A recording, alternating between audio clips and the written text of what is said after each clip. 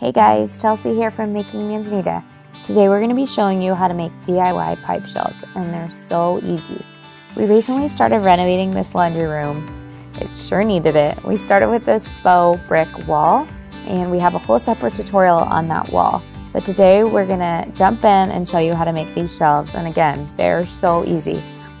The pipe that we're using for the shelves is 8 inches, so our shelves are going to be 8 inches deep and 28 inches wide.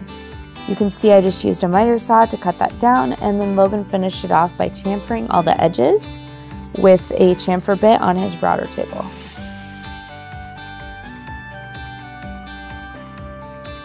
Next, you just give everything a really light sanding and remove any stickers on the wood. I don't know about you guys, but every time I try to stain wood, I end up with it all over my hands somehow. And Logan's always really clean.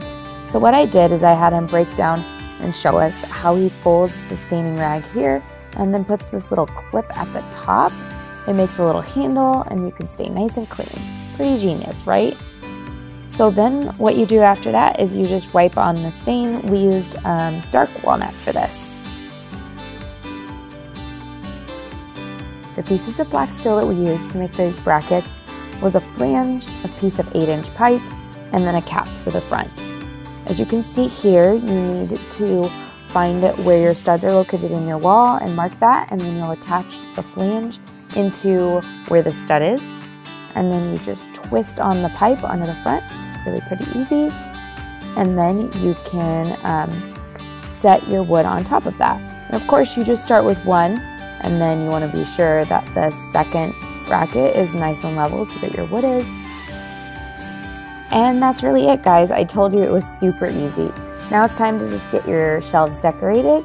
We ended up putting some laundry detergent up there so it's really easy to grab. And then we have cleaning supplies up on the top shelf in a bucket.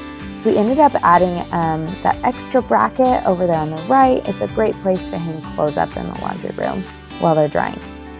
If you liked this video, be sure to hit that like button and subscribe so you can follow along as we finish renovating this room and the rest of our house.